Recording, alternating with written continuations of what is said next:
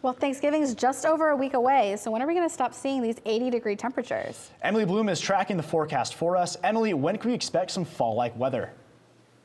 I'm afraid we've got no 70s in our forecast just yet, but we do at least have a little bit of a cool down this weekend.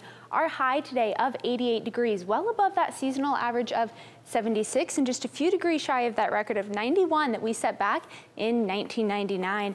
Across here in Phoenix at the moment, we are sitting at 84 degrees under partly cloudy skies.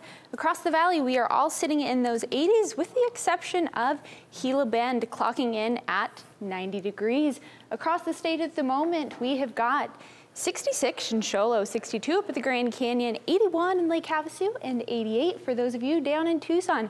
Taking a look at our futurecast, we've got this area of high pressure. That is what is keeping us so warm right now. But as we head into the later part of this week, this trough of low pressure is going to be moving south. As that happens, it's going to push that area of high pressure even further down, and that will allow our temperatures to drop a couple of degrees. We're going to start to see that effect Friday. We'll be down to 83 degrees.